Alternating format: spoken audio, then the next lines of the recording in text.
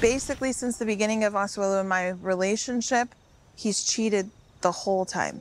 So when we were dating, when I was pregnant, before he came here. You mean to tell me this Asuelu was cheating?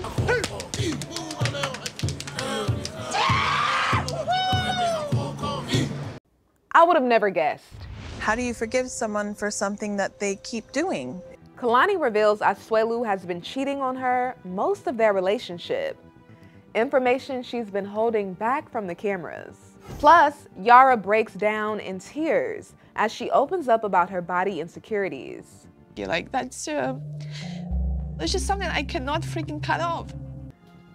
It was such a relatable moment. Don't be so hard on yourself, and I know it's hard. This is 90 Day Replay Travel Size, where I pack in all you need to know while keeping it light. Hey 90 Day fans fam, it's Melicia. There's more to the story of Asuelu's infidelity that I'm not ready to share it yet. All right, first up, Kalani and Asuelu. At the top of the episode, the couples go to a Kama Sutra class. And although Kalani is following instructions, you can tell she's clearly not feeling it. When's the last time y'all have kind of even touched like this? A long time? Yeah. Got it. She looks so uncomfortable. The main issue is that I haven't had sex with Asuelu since I found out that he cheated on me. Like, the second he gets close to me, I just am like, I'm closed off.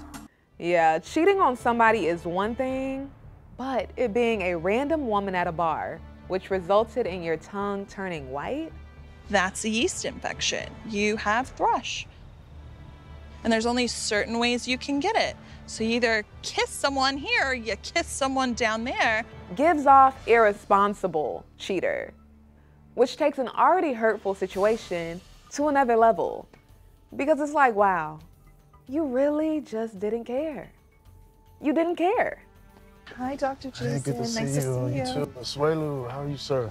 Later on that night, she and Asuelu meet up with therapist Dr. Jason, and they talk about what's holding Kalani back from rekindling physical intimacy with Asuelu. When I found out what happened, I just like blocked off love to him because I'm afraid. You're afraid of what?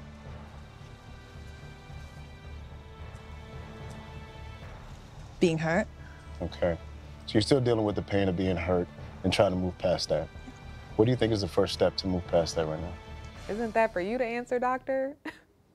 I'm joking. But I'm sure if she knew, she would have done it by now. I don't know.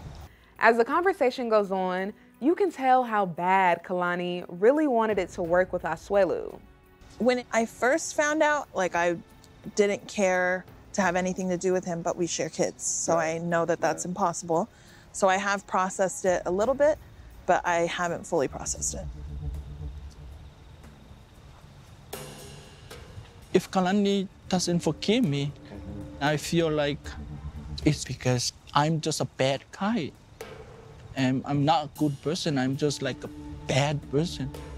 Well, do you think you're a bad guy or not a good person? I don't think that's fair. Asuelu messed up, and now he's trying to put the responsibility of how he feels about himself on Kalani.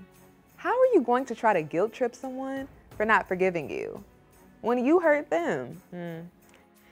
They say when trust is broken, sorry means nothing. And as Kalani is about to reveal, he broke her trust by betraying her more times than we even knew.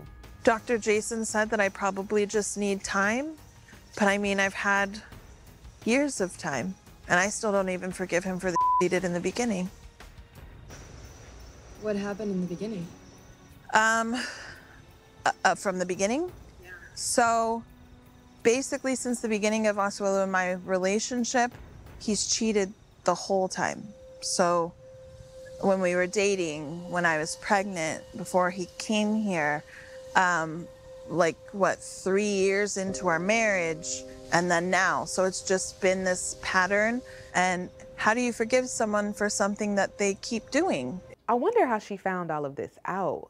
Kalani goes on to break down in tears as she describes the hope that's been lost in her relationship with Asuelu.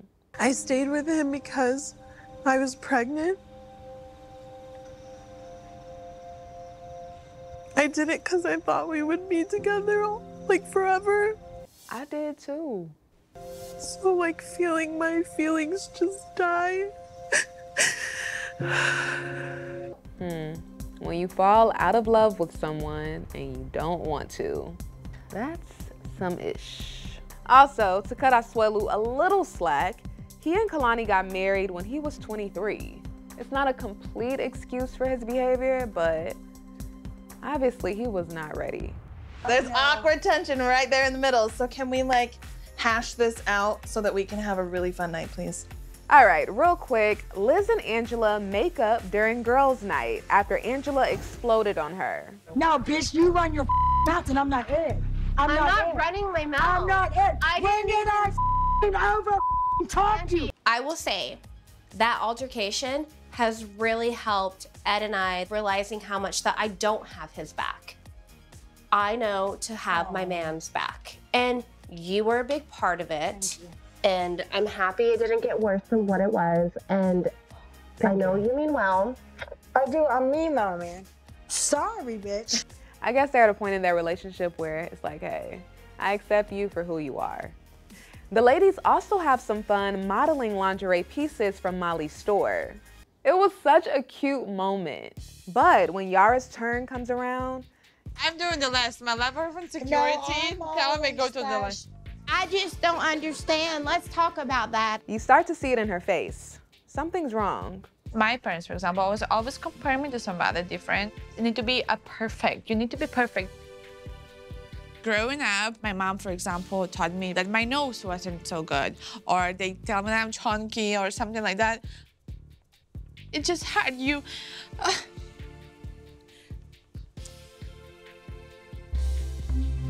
But then I grew up and still thinking sometimes if I gain 2 extra pounds that I'm chunky. Like that's just something I cannot freaking cut off. I appreciate how vulnerable Yara was in this moment. It's something I think a lot of us can relate to. I know I can. Sometimes that voice from the past still pops up in my head, and I just have to check it and say, you are the critical voice. You go over here. I don't have to listen to you. And actually, I defy what the voice is saying. So whatever it tells me I shouldn't do, I do it anyway. And Yara did exactly that. She pushed past her insecurities. And she looks great. That's how you know that voice lies. That voice is a liar. It really tried to stop her from being in the moment and having a good time. Show me the ass.